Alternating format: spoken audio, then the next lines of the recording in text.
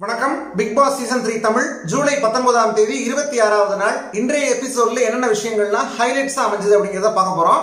First பாத்தீங்க அப்படின்னா 25வது நாள் இரவு நேரத்துல என்னெல்லாம் நடந்தது அப்படிங்கறத காமிக்கிறாங்க. காமிச்சிட்டு அதுக்கப்புறமா தான் 26வது நாள்ல ஆரம்பிக்கிறாங்க. 25வது நாள்ல வந்து இரவு நேரத்துல நேற்றைய எபிசோடுடைய தொடர்ச்சியா சில விஷயங்கள் காமிச்சாங்க. என்ன அப்படின்னா நம்ம மீராக்கும் சாக்ஷிக்கும் அந்த சண்டை இருக்கு பாத்தீங்களா, அது வந்து இன்னைக்கு வந்து அப்படியே தொடர்ந்தது. நம்ம மீரா வந்து என்ன சொன்னாங்க அப்படின்னா, நேத்தி சொன்னதே திரும்ப திரும்ப சொல்லிட்டு இருந்தாங்க, லூசுன்னு சொல்லி எல்லாரும் பட்டம் கட்டினீங்க அப்படின்னு சொல்லி நம்ம மீரா சொல்லிட்டு இருக்காங்க.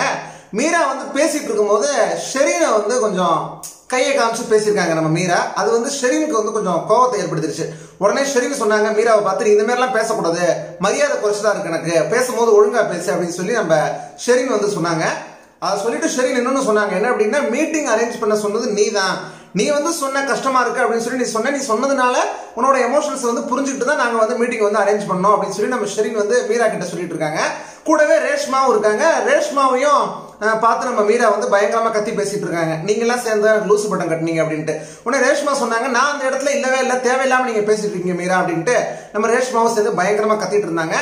அதை கத்திட்டு இருக்கும் போது இப்படி இந்த விஷயம் வந்து அப்படியே தொடர்ந்துட்டே இருக்கும்போது நம்ம சாக்ஷி திடீர்னு விழுந்து விழுந்து சிரிக்க ஆரம்பிச்சிடறாங்க. ஏன் அப்படின்னா அவங்களுக்கு வந்து அதிகமா ஸ்ட்ரெஸ் வந்தது அப்படின்னா சிரிக்க ஆரம்பிச்சிருவாங்களாம்.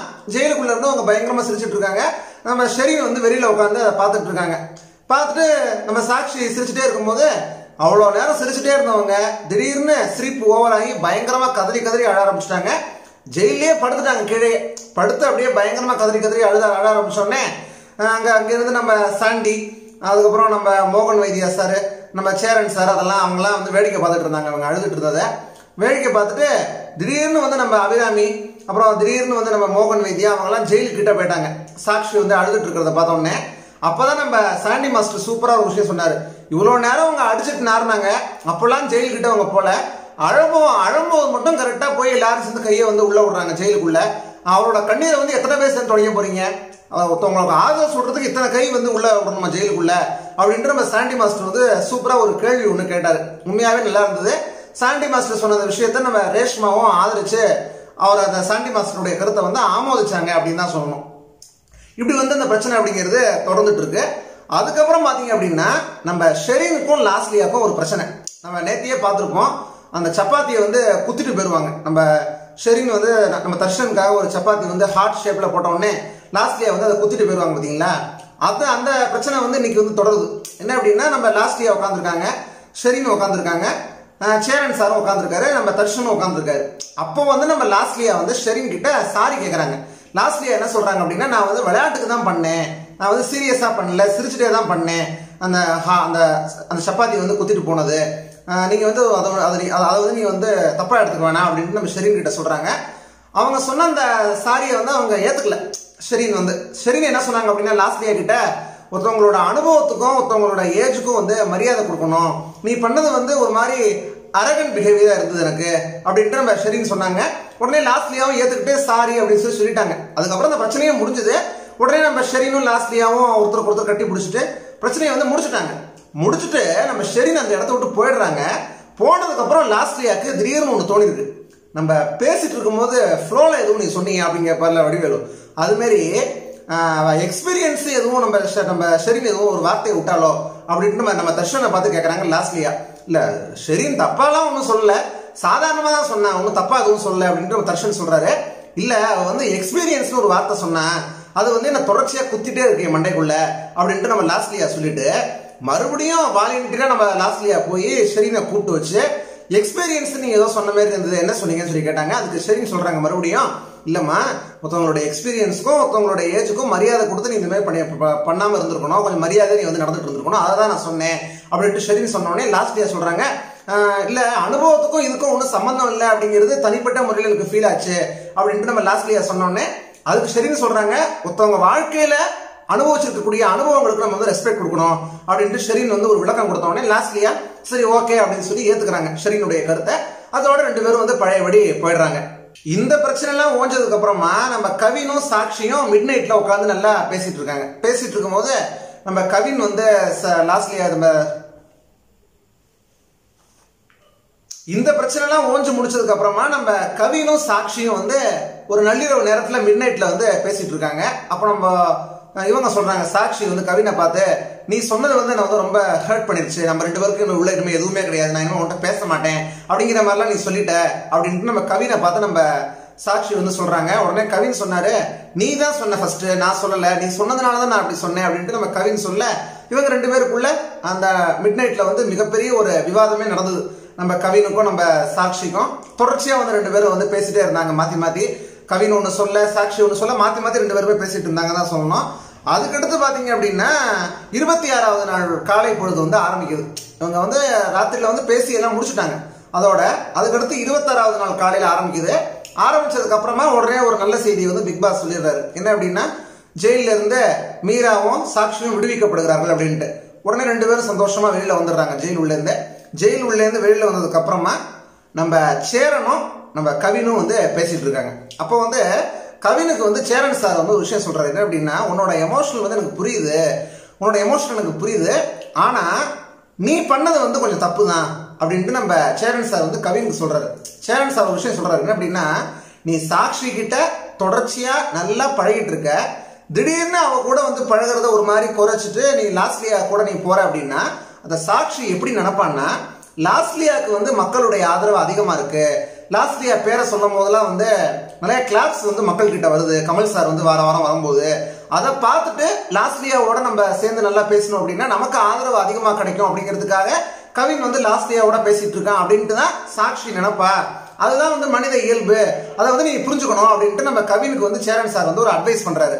இப்படி ஒரு அட்வைஸ் சேரன் சார் பண்ணது மட்டும் இல்லாம இன்னொரு விஷயத்தையும் நம்ம சேரன் சார் சொல்றாரு நம்ம கவின்ட்ட. என்ன அப்படின்னா, எல்லாரையும் நிப்பாட்டி வச்சு, அதாவது எல்லா ஹவுஸ்மேட்ஸ்க்கு முன்னாடியும் நீ போய் வந்து ஒரு விளக்கம் கொடுத்துரு, நான் வந்து எதுவும் தப்பா எதுவும் பண்ணல, யாரையும் வந்து நான் ஹர்ட் பண்ணியிருந்தேன் அப்படின்னா யாரும் எதுவும் நினைச்சுக்காதீங்க அப்படிங்கிற மாதிரி ஒரு விளக்கத்தை வந்து நீ எல்லாருக்கு முன்னாடி கொடுத்துட்டு அப்படின்னா உங்க கூட வந்து அவங்க மறுபடியும் பேசும்போது அமைதியா பேச ஆரம்பிப்பாங்க அப்படிங்கிற மாதிரி ஒரு அட்வைஸை வந்து நம்ம சேரன் சார் கொடுக்குறாரு. ஆனா சேரன் சார் கொடுத்த அந்த அட்வைஸை வந்து சாண்டி வந்து ஏத்துக்கல. சாண்டி வந்து தனிப்பட்ட முறையில வந்து கவினோட பேசிட்டு இருக்கும்போது என்ன சொல்றாரு அப்படின்னா, சம்பந்தப்பட்டவங்க அவங்க 2 பேரு, லாஸ்லியாவும் சாட்சியும், நீ அவங்க கிட்ட போய் சாரி சொல்லலாம், அதை விட்டுட்டு எதுக்கு எல்லா ஹவுஸ்மேட்ஸையும் நிப்பாட்டி வச்சுட்டு சாரி சொல்றதுல வந்து லாஜிக்கே இல்லை. இப்ப நம்ம வீட்டுல ஒரு பிரச்சனைன்னா நம்ம வீட்டுல இருக்கிறவங்களுக்கு தான் நம்ம வந்து சாரி கேட்போமே தவிர தெருவில் இருக்கிற எல்லாரையும் கூப்பிட்டு வச்சு அவங்கள்ட்ட நம்ம பேச மாட்டோம். அது மாதிரிதான் இது கொஞ்சம் கூட லாஜிக் இல்லாம இருக்கு அப்படின்னு சொல்லி சாண்டி மாஸ்டர் சொல்றாரு. ஆனா வந்து அதை கவின் கேட்கல. ஏன்னா சேரன் சார் சொன்ன அந்த விஷயம் தான் கவினுடைய மனதில் வந்து ஆழமா பதிஞ்சிருது. அதனால அவர் சொன்னதையே வந்து நம்ம செஞ்சு பார்க்கலாம் அப்படின்ட்டு களத்துல இறங்கிடுறாரு. எல்லா ஹவுஸ்மேட்ஸையும் நிப்பாட்டி வச்சு எல்லாரும் வந்து டைனிங் டேபிள்ல சாப்பிட்டுட்டு இருக்காங்க. எல்லாருக்கு முன்னாடி வந்து சொல்லிடுறாரு, இந்த மாதிரி நான் வந்து யாரையும் ஹர்ட் பண்ணிருந்தேன் அப்படின்னா சாரி அப்படிங்கிற மாதிரி வந்து சொல்லிடுறாரு. சாரி சொன்னதுக்கு அப்புறமும் வந்து அவரோட மன்னிப்பை வந்து யாரும் பெருசா வந்து ஏத்துக்கிட்ட மாதிரி வந்து அவருக்கு தோணல. அதனால அவருக்கு இன்னும் கொஞ்சம் அதிகமா வந்து அவர் ஹர்ட் ஆயிடுறாரு. ஹர்ட் ஆனது மட்டும் இல்லாம வெளியில வந்து நம்ம ஷெரீன் வந்து பயங்கரமா அழுதுட்டு இருக்காங்க. நம்ம ஷெரீன் எதுக்காக அவங்க அழுறாங்க அப்படின்னா, லாஸ்ட்லியா சொன்ன அந்த விஷயம் வந்து அவங்களுக்கு ரொம்ப ஹர்ட் ஆயிருது. இந்த மாதிரி சப்பாத்தி வந்து ஹார்ட் ஷேப்ல அவங்க போட்டாங்க பாத்தீங்களா, அதை வந்து அவங்க குத்தினது, அதுக்கு வந்து சரியான முறையில கூட வந்து லாஸ்ட்லியா வந்து மன்னிப்பு கேட்கல, இஷ்டம் இல்லாம தான் வந்து மன்னிப்பே கேட்டிருக்கா அப்படிங்கிற மாதிரிலாம் நம்ம ஷெரீனுக்கு வந்து தோணி இருக்கு. அது மட்டும் இல்லாம முதல் நாள் நைட்டு கூட வந்து அவளை வந்து நான் வந்து மரியாதை குறைவா நான் பேசுற மாதிரி அவ வந்து உணர்றா லாஸ்ட்லியா. நான் வந்து இது எக்ஸ்பீரியன்ஸ் அப்படிங்கிற விஷயத்த நான் சொன்னதுக்காக வந்து அதை தப்பா நினைச்சிட்டா லாஸ்ட்லியா. இது மாதிரி விஷயங்கள் எல்லாம் சேர்ந்து நம்ம ஷெரீனுக்கும் வந்து ஒரு அழுகையை வந்து வர வச்சிருது. ஷெரீன் வந்து பயங்கரமா அழுதுட்டு இருக்காங்க. ஷெரீனுக்கு வந்து நம்ம சாட்சி வந்து ஆறுதல் சொல்றாங்க, நான் வந்து உன் கூட இருக்கேன், நீ வந்து கவலைப்படாத அப்படின்ட்டு நம்ம சாட்சி வந்து ஆறுதல் சொல்றாங்க. இது எல்லாம் சேர்ந்து நம்ம கவினுக்கு வந்து மிகப்பெரிய ஒரு மன உளைச்சலை வந்து ஏற்படுத்திடுது. ஒரு பக்கம் வந்து சாட்சி பிரச்சனை, இன்னொரு பக்கம் வந்து லாஸ்ட்லியாவும் வந்து கவின் சொன்ன அந்த விஷயத்த வந்து எதுவும் காதுல வாங்கிக்காத மாதிரி இருக்காங்க அப்படிங்கிற ஒரு எண்ணம் நம்ம கவினுக்கு. இப்படி பல பிரச்சனைகள் அவரை சேர்ந்து வந்து அவரால் எதுவுமே ஹேண்டில் பண்ண முடியாம நேரா வந்து ரெஸ்ட் ரூம் ஓடிடுறாரு மனுஷன் கவின். ரெஸ்ட் ரூமுக்கு ஓடி கதவை சாத்திட்டு டம்மால் டுமில்னு ஒரே சத்தம். அவருக்கு கவின் வந்து பாத்ரூம் உள்ள போனோடனே அவ்வை சண்முகில சத்தம் போட்டே குளிக்கிறாரு உள்ள அப்படிம்பாருல உலகநாயகன், அது மாதிரி ஆகி போச்சு. பயங்கரமா பாத்ரூம்ல வந்து பாத்திரத்தை தூக்கி அங்க அந்த பாத்ரூம்ல இருக்கக்கூடிய மெட்டீரியல்ஸ் எல்லாம் டமால் டுமின்னு சத்தம் போட்டுட்டு கதறி வந்து தேம்பி அப்படி வந்து அழுதாரு. அவர் சரவணன் மீனாட்சியில கூட அந்த அளவுக்கு ஒரு அழுது நடிச்சிருக்க மாட்டாரு. இதுல வந்து அவ்வளவு பயங்கரமா அழுதுட்டாரு கவின். உண்மையாவே அழுதுட்டாரு, அவர் நடிப்புலாம் கிடையாது. கவின் அழுததுக்கு அப்புறமா ரேஷ்மா அவங்க எல்லாம் வந்து வந்துட்டாங்க ரெஸ்ட் ரூம் பக்கத்துல வந்துட்டு, டே கவின் வெளியில வாடான்னு சொல்லி கூப்பிட்டாங்க. அந்த நேரத்துல வந்து கவினுக்கு யார் தெரியுமா தேவைப்பட்டிருக்கா? சாண்டி மாஸ்டர் தான் தேவைப்பட்டிருக்காரு. கவின் ரேஷ்மாட்ட ஒரே ஒரு விஷயம் தான் சொன்னாரு, சாண்டி என்ன நீங்க வர சொல்லு தயவு செய்து அப்படி சொன்ன உடனே சாண்டி மாஸ்டர் வந்து இந்த ரெஸ்ட் ரூமை திறந்துட்டு உள்ள போய் நம்ம கவினுக்கு வந்து ஆறுதல் சொல்லி கவினை வந்து வெளியில கூப்பிட்டு வச்சு உட்கார வைக்கிறாரு. உட்கார வச்சோடனே ரேஷ்மா ஆறுதல் சொல்றாங்க, இன்னொரு பக்கம் மோகன் வைத்தியா சொல்றாரு இந்த மாதிரி எல்லாத்தையும் சாரி கேட்டல, பிரச்சனை முடிஞ்சு போச்சுல, இனிமே நீ எப்பவும் போல பழைய கவினாவா அப்படின்ட்டு நம்ம மோகன் வைத்தியா சார் வந்து ஆறுதல் சொல்றாரு. நம்ம சாண்டி மாஸ்டரும் வந்து கவினுக்கு வந்து ஆறுதல் சொல்லிட்டு இருக்காரு. இதெல்லாம் முடிஞ்சு போச்சு. அவங்க உடனே அங்கேருந்து லாஸ்ட்லியா வராங்க. லாஸ்ட்லியா வந்து கவினுக்கு ஒரு ஆறுதலா 2 வார்த்தை சொல்றாங்கன்னு வச்சுக்கோங்களேன். எல்லாம் முடிஞ்சு போச்சு. கவின் வந்து கொஞ்சம் ஒரு ஆறுதல் மாதிரி வந்து அவருக்கு ஏற்பட்டிருக்குன்னு வச்சுக்கோங்க. இப்பயாவது வந்து கவின் வந்து பழையபடி ஆவாரு அப்படின்னு நம்ம எதிர்பார்க்கும் போதுதான் அப்போ வந்து இன்னொரு விஷயம் வந்து நடக்குது. என்ன அப்படின்னா, நம்ம கவின் இருக்காங்க பாருங்க, லாஸ்ட்லியாவோட போய் மறுபடியும் பேச ஆரம்பிச்சிடுறாரு. அந்த கார்டன் ஏரியாவில் உட்காந்து பேச ஆரம்பிச்சிடுறாரு. அப்போ வந்து லாஸ்ட்லியா ஒரு வார்த்தையை விட்டுறாங்க கவின்கிட்ட. என்ன அப்படின்னா, நீ இப்போ என்கிட்ட பேசிட்டு இருக்கிறது கூட நடிப்பு மாதிரியே எனக்கு தோணுது. நீ வந்து ஒரு சேஃப் கேம் வந்து நீ பிளே பண்ற, நீ வந்து கேம் பிளே பண்றதுக்காக எங்களெல்லாம் நீ வந்து யூஸ் பண்ணிருக்க. நீ பண்ணது மிகப்பெரிய தப்பு கவின். நீ பண்ணது மற்றவங்களோட எமோஷன்ஸோட விளையாடுறது வந்து ரொம்ப ரொம்ப தப்பு. நீ வந்து என்கிட்ட சாரி கேட்காத, சாட்சிகிட்ட போய் நீ சாரி கேளு அப்படி இப்படின்ட்டு லாஸ்ட்லியா ஏற்கனவே மன உளைச்சல் இருக்கக்கூடிய கவினை வந்து இன்னும் வருத்தப்பட வைக்கிற மாதிரி சில விஷயங்கள் வந்து, அதாவது வருத்தப்பட வைக்கிற மாதிரி கவினுக்கு தோன்ற அளவுக்கு வந்து லாஸ்ட்லியா சில விஷயங்கள் வந்து பேசிடுறாங்க. அது வந்து நம்ம கவினுக்கு வந்து இன்னும் மன உளைச்சலை ஏற்படுத்திடுது. உடனே கவின் என்ன சொல்லிட்டார் அப்படின்னா, லாஸ்ட்லியாட்ட ஐ எம் டன் அப்படின்னு சொன்னோடனே நம்ம லாஸ்ட்லியாவும் நானும் டன் அப்படின்ட்டு அந்த இடத்த விட்டு எதிர்த்து போயிடுறாங்க. உடனே கவின் என்ன பண்றாரு, நேராக கேமரா முன்னாடி வந்து பிக் பாஸ்ட சொல்லிடுறாரு, இந்த மாதிரி வந்து என்ன வந்து கன்ஃபெஷன் ரூமுக்கு வந்து நான் வர சொல்லுங்க, நான் கிளம்பிடுறேன், இங்கே வந்து இவ்வளோ பிரச்சனை இருக்கு, நான் வந்து ஹேண்டில் பண்ண முடியல எல்லாத்தையும் அப்படின்ட்டு கவின் சொல்லிட்டு மறுபடியும் அழ ஆரம்பிச்சு உள்ள கிளம்புறாரு. உடனே சாட்சி வந்து கவினை வர சொல்லி, நான் வந்து நீ வந்து என்கிட்ட பேசணும்னு சொல்லும்போது நேற்று நைட்டு உனக்கு நான் ஸ்பேஸ் கொடுத்தேன், நீ வந்து இப்போ எனக்கு பேசுறதுக்கு வந்து ஸ்பேஸ் கொடுக்கணும், என்கிட்ட பேசிட்டு அதுக்கப்புறமா நீ வந்து கிளம்புறாத கிளம்பு அப்படின்ட்டு நம்ம சாட்சி சொல்றாங்க. உடனே நம்ம கவின் வந்து உட்காந்து நம்ம சாட்சி கிட்ட பேசுறாரு. சாட்சி வந்து சில விஷயங்கள் சொல்லி கவினை வந்து இப்படி இருக்க வச்சிடறாங்க. சாட்சி போனதுக்கு அப்புறமா ஷெரின் வந்து கவின்கிட்ட சொல்றாங்க, தப்பு பண்ணது நீ. ஷெரின் வந்து கவின்கிட்ட சொல்றாங்க, தப்பு பண்ணது நீ, உனக்கு வந்து ஒரு ஃபைட்டிங் ஸ்பிரிட் வந்து உனக்கு வேணும். உன்னால ஒரு விஷயம் தப்பு நடந்திருக்கு அப்படின்னா அந்த பிரச்சனையை எப்படி சால்வ் பண்றது அப்படிங்கிறத நீ பார்க்கணும். பிரச்சனையெல்லாம் பண்ணிட்டு தப்பெல்லாம் பண்ணிட்டு அப்படியே பாதியில விட்டுட்டு போறதுல வந்து எந்த ஒரு அர்த்தமும் கிடையாது அப்படின்ட்டு நம்ம ஷெரின் சொல்றாங்க. ஷெரின் இதே டைலாக்கை இன்னொரு இடத்துல சொன்னாங்க, ஞாபகம் இருக்கா உங்களுக்கு? நம்ம அபிராமி வந்து வீட்டை விட்டு போறேன்னு சொன்னாங்கல்ல ஒரு வாரத்துக்கு முன்னாடி, அப்பயும் நம்ம ஷெரின் இதுதான் சொன்னாங்க, இப்போ இவ்வளோ பிரச்சனை நடந்திருக்கு, அதை தீர்த்து வச்சுட்டு அப்புறமா போ, இப்பவே நீ போறேன்னு சொல்றதுல எந்த ஒரு அர்த்தமும் இல்லைன்னு சொல்லி நம்ம அபிராமிட்ட சொன்னாங்க பாருங்க. அதே டைலாக்கை நம்ம ஷெரின் வந்து இப்போ கவின் கிட்டே வந்து இன்னைக்கு ரிப்பீட் பண்ணியிருக்காங்க. அதை கேட்டவுடனே நம்ம கவின் வந்து சரி அப்படிங்கிற ஒரு நிலையை வந்து அடைஞ்சிட்டாரு அப்படின்னு கூட சொல்லலாம். அதுக்கப்புறமா பார்த்தீங்க அப்படின்னா லாஸ்ட்லியா நடிப்புன்னு சொன்னதுதான் வந்து நம்ம கவினுக்கு மிகப்பெரிய ஒரு வேதனையை ஏற்படுத்தியிருக்கு அப்படிங்கிறத ஷெரின் கிட்ட நம்ம கவின் சொன்னது மூலமாவே நம்மளால வந்து நல்லா புரிஞ்சுக்க முடிஞ்சது. இதை தான் வந்து இன்றைய எபிசோட்ல வந்து முழுக்க காமிச்சிருக்காங்க. இன்றைய எபிசோட வச்சு நம்ம சொல்லும்போது முழுக்க நம்ம சாக்ஷி, நம்ம கவின், நம்ம லாஸ்ட்லியா இவங்க 3 பேருக்குள்ள ஒரு விஷயமா தான் அமைஞ்சிருக்கு. அப்புறம் இன்னைக்கு வந்து சேரன் சாரும் நம்ம லாஸ்ட்லியாவுக்கு வந்து சில அறிவுரைகள்லாம் சொன்னார். நீ போய் உள்ள உட்காரமா, அதெல்லாம் காதில் போட்டுக்காதம்மா, சும்மா ஃப்ரீயா இருமா பழையபடி அப்படின்னு நம்ம சேரன் சாரும் சில அறிவுரைகளை லாஸ்ட்லியாவுக்கு சொன்னார். உடனே லாஸ்ட்லியா நான் போய் உள்ள உட்காந்துக்கிறேன்னு சொல்லி உள்ள போய் உட்காந்துடுறாங்க. அதோட இந்த எபிசோட் வந்து முடிஞ்சு போச்சு. இதான் வந்து இன்றைய எபிசோட்ல காமிச்சிருக்காங்க. உண்மையாவே சொல்லணும் அப்படின்னா வனிதாவை வந்து எத்தனையோ பேர் எதிர்த்தாங்க, உண்மைதான். அவங்களுக்கு வந்து நிறைய ஹேட்டர்ஸ் வந்து இருக்காங்க இன்னமும், அது சந்தேகமே கிடையாது. ஆனால் என்னதான் வந்து வனிதாவை எல்லாரும் எதிர்த்தாலும் அவங்க இல்லாத ஒரு குறை அப்படிங்கிறது கண்டிப்பா நமக்கு இருக்கு அப்படிங்கிறது நம்ம ஒத்துக்கிட்டு தான் ஆகணும். காரணம், அவங்க இருந்திருந்தாங்கன்னா வீடு நேரம் எப்படி இருந்திருக்கும், பார்க்கறதுக்கு வந்து அவ்வளோ ஒரு என்டர்டெயின்மெண்ட்லாம் கிடைச்சிருக்கும். இப்போ வந்து கண்டிப்பா வனிதா இல்லாத ஒரு குறை. அதோட சேர்ந்து வனிதா இருந்திருந்தாங்கன்னா ஒரு பிரச்சனை அப்படின்னாலே ஒரு பார்க்கறதுக்கே ஒரு இன்ட்ரெஸ்டிங்கா இருக்கும். ஆனா இவங்க என்னன்னா சப்பாத்திக்கு சண்டை போட்டுட்டு இருக்காங்க, சாக்லேட்டுக்கு சண்டை போட்டுட்டு இருக்காங்க, எல்லாம் ஒரு சில்லித்தனமான சண்டையா இருக்கு.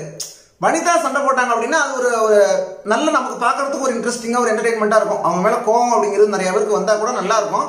நம்மளே வந்து வனிதா விமர்சனம் பண்ணியிருந்தாலும் கூட இப்போ அவங்க இல்லாதது வந்து நமக்கு ஒரு என்டர்டெயின்மெண்ட்டுக்கு ஒரு பஞ்சமா இருக்கு அப்படிங்கிறதுல கண்டிப்பா ஒரு மாற்று கருத்து வந்து இருக்கவே முடியாது. நீங்க இது வந்து என்னுடைய தனிப்பட்ட கருத்து, அதான் நான் சொல்லியிருக்கேன். உங்களுடைய கருத்து நீங்க என்ன நினைக்கிறீங்கிறத தாராளமா கீழே கமெண்ட் பண்ணுங்க. மேலும் இந்த ரிவ்யூ பற்றி உங்களுடைய கருத்துக்களையும் கீழே கமெண்ட் பண்ணுங்க. இந்த வீடியோவை கண்டிப்பா அதிகமான பேருக்கு நீங்க ஷேர் பண்ணுங்க. ஷேர் பண்ணீங்க அப்படின்னா தான் இந்த மாதிரி நம்ம ஒன்று பண்றோம் அப்படிங்கிறது 4 பேருக்கு தெரிய வரும். அப்போ அதுக்கப்புறம் தான் நம்மளும் ஒரு சந்தோஷத்தோட இன்னும் நிறைய வீடியோஸ் வந்து பண்ண முடியும். அதான் நம்ம சொல்றோம், வேற எதுவும் இல்லை. இந்த ரிவ்யூ உங்களுக்கு பிடிச்சிருந்ததுன்னா உங்களுடைய நண்பர்கள் உறவினர்கள் எல்லாருக்கும் ஷேர் பண்ணுங்க இந்த வீடியோவை. மேலும் இந்த வீடியோ உங்களுக்கு பிடிச்சிருந்ததுன்னா மனசார ஒரு லைக் கொடுங்க. உங்களுடைய கருத்துக்களை கீழே கமெண்ட் பண்ணுங்க. இது மாதிரி பிக் பாஸ் சம்பந்தப்பட்ட ரிவ்யூஸ் வீடியோஸையும் நீங்க தொடர்ச்சியா பார்க்கணும்னா மறக்காம நம்ம உடனே டிவி சேனலை சப்ஸ்கிரைப் பண்ணுங்க. பக்கத்துல பெல் சிம்பிளையும் கிளிக் பண்ணுங்க. தொடர்ந்து பல்வேறு வீடியோக்களில் சந்திப்போம். நன்றி, வணக்கம்.